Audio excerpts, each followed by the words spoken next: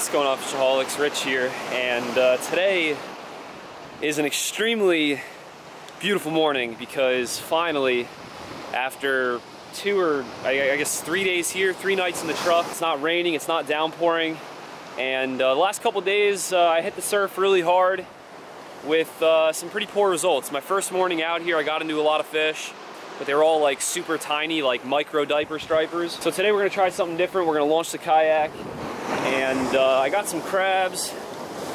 So we're gonna have the option to try and catch some tog, and you would think after like a 2-day storm, the tog are gonna be, you know, really hungry and looking for some crabs.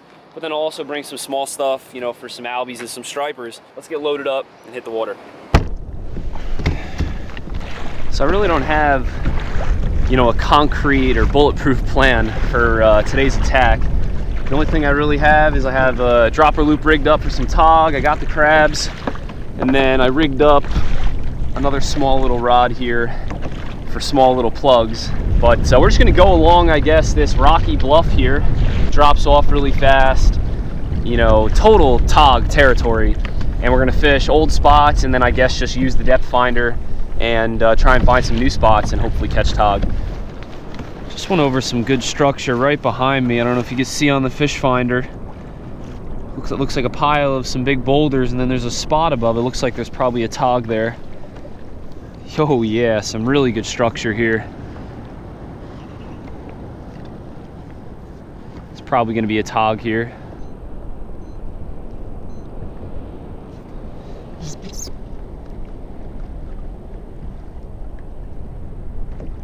Oh, just had a good bite. Oh, missed a good one.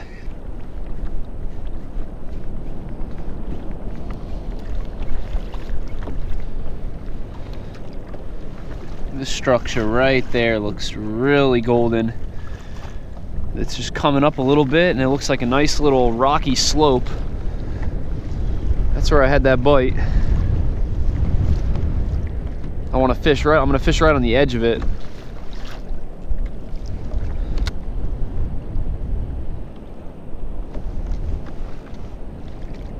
Oh, there's a good one.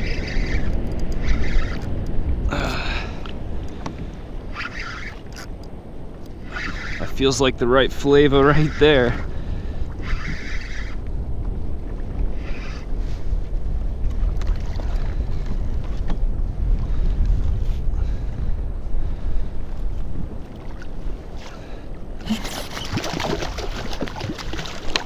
Woo! Nice tog. First keeper of the season for me too. Let's check you out, buddy.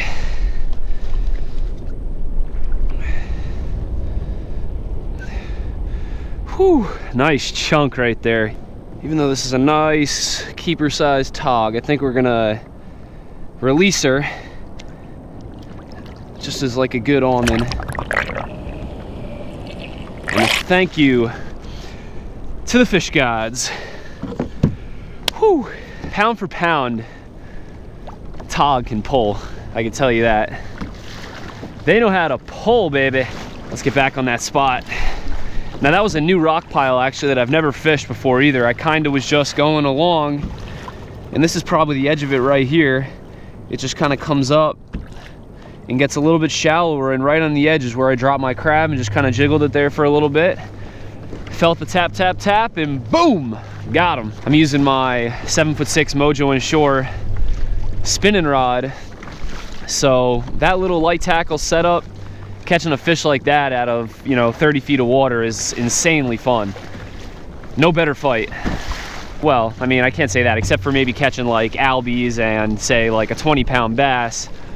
You know, that's pretty fun on that rod too, but you know, catching tog that size, that's like a really good fight.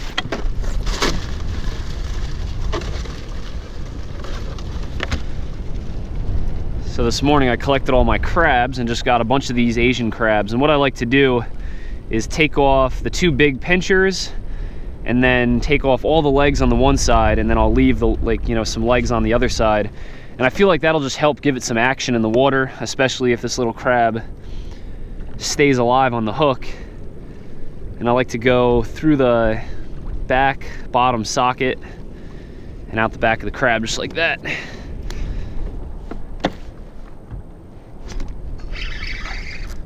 There's one.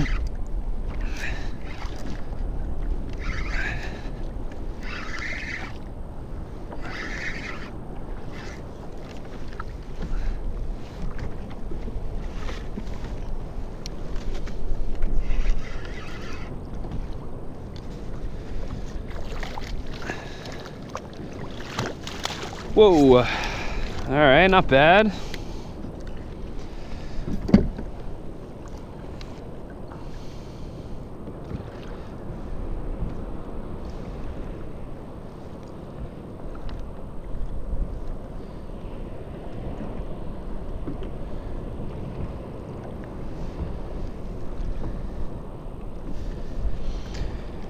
Looks like a little male. Not as big as my first one, but we'll take it. 15-incher. There's definitely some fish on this little spot. It's pretty awesome that I found this little piece here. Or it's actually a pretty big piece now that I'm, you know, tracking where I'm going on the fish finder. I can see exactly the entire area where I'm covering.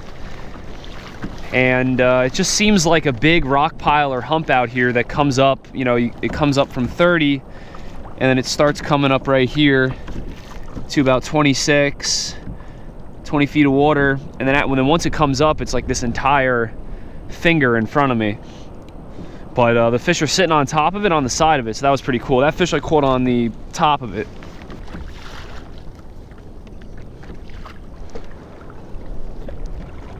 Just went over the hot spot, or the high spot. So it should be dropping off right there on the side. That's where I'm gonna find a big one. Come on, big tog. I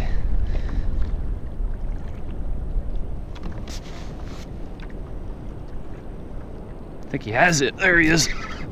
Right where I said he's gonna be. It was kind of just a nice, easy slope there, and right on the side, this guy was hanging.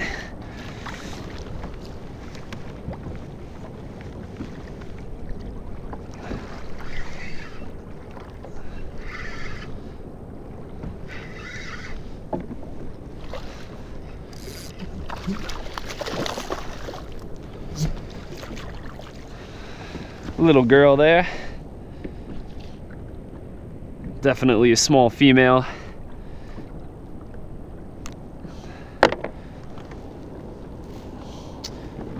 "15 inches.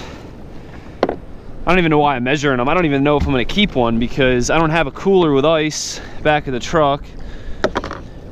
I've been crashing in the truck the last 3 nights, so I don't know if I'm gonna leave tonight or if I'm gonna stay another night tonight. If I stay, then I gotta buy a cooler. The tog bite is on though right now. Oh, getting the taps. Oh, just had a hit, but I missed.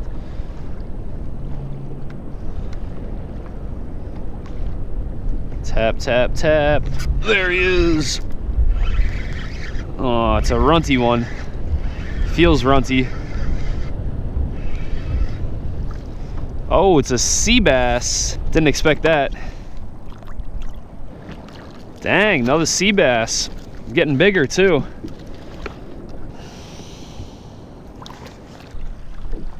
Oh, look at that.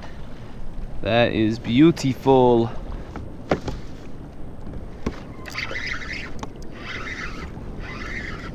There's one.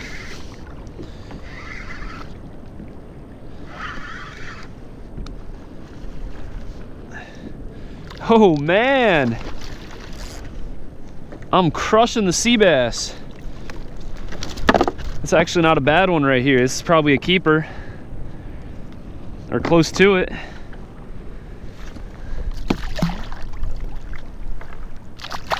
Woo!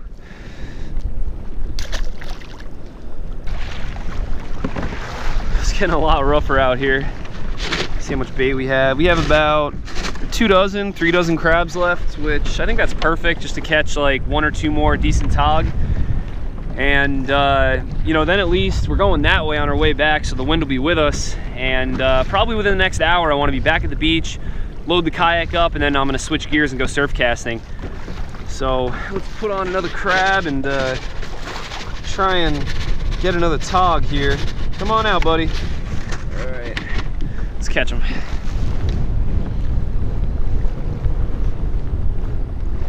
Oh my gosh. What is this? That's a good one. If this is a tog, this is a good one.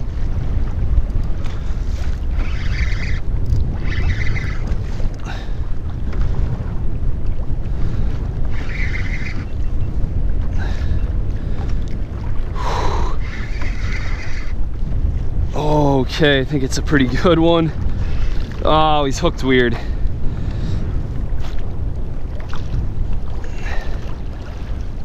Still a decent one. Whew. Heck yeah, man. Oh, easy, baby, easy.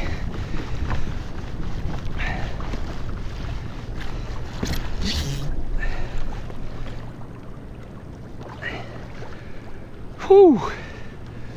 Nice football right there. Hooked her in the top of the head. That's why she felt so big. I thought that was gonna be like a 10-pounder. Whew. Not so graceful, but that was a nice one. Try and see if we can get one more decent one like that, and then get out of here. I love it when they hit it like that though, or like when you don't even feel them tap it, it's just solid weight. And they pull so dang hard in the beginning, it's like a rock. It's like you hook the bottom.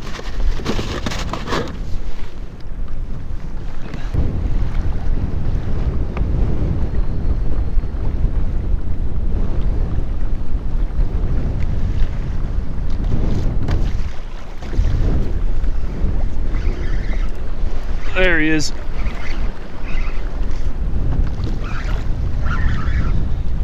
One last fish. Is it a tautog? Oh yeah, it's a little one. Little tautog.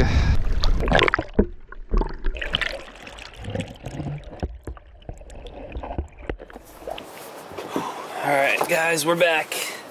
Kayak's loaded up. We're ready to go.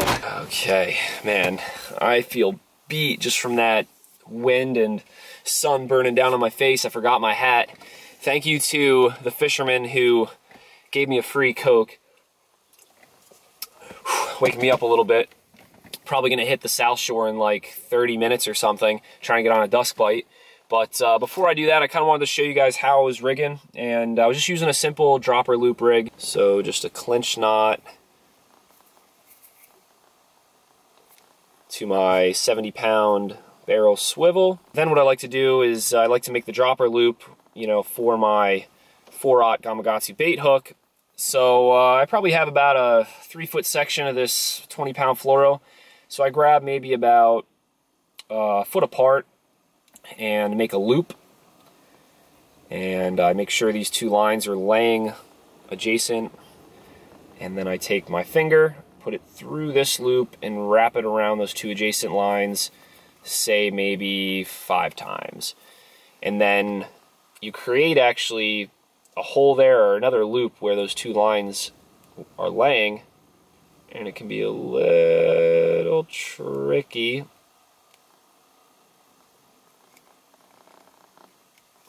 To open it up. And once you get it open, then you take the loop that you were wrapping and you grab that and pull it through that hole.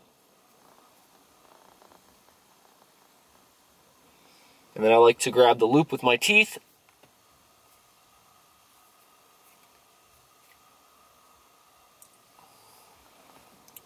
and pull it tight, just like that. And there you have it. Now you have a dropper loop, and then on the bottom half, you know, just do a simple overhand knot loop, and that's where you can loop on your sinker. And that's basically how I was rigging. Pretty simple, but one thing that I was doing a little different, which I like to do when I'm using this rig, instead of just looping on your hook, basically where you take this and put it through the eye of the hook and then, you know, through back through the loop and pull it tight, I like to do a palmer knot. Okay, pull that tight. And that's your Palmer knot. And if you look here, this loop now is kind of more together and more of like an adjacent, and you get like a stronger connection, I feel like. And this will how it, you know, kind of sits, just like that. And you hook on your crab. And that's pretty much the rig I was using. Pretty simple stuff. You know, I really want to get some jigs and get into jigging more. I don't really jig too often. I don't have any jigs, but we'll probably change it up in maybe my next Tautog video. So I hope you guys enjoyed this video, and don't forget to like and subscribe so you know when I post my next Rhode Island, New Jersey, or Montauk video or whatever, because I'm all over the place. And don't forget to check out these hats. You know, I made up these FishAholic hats, and I'll put a link down in the description.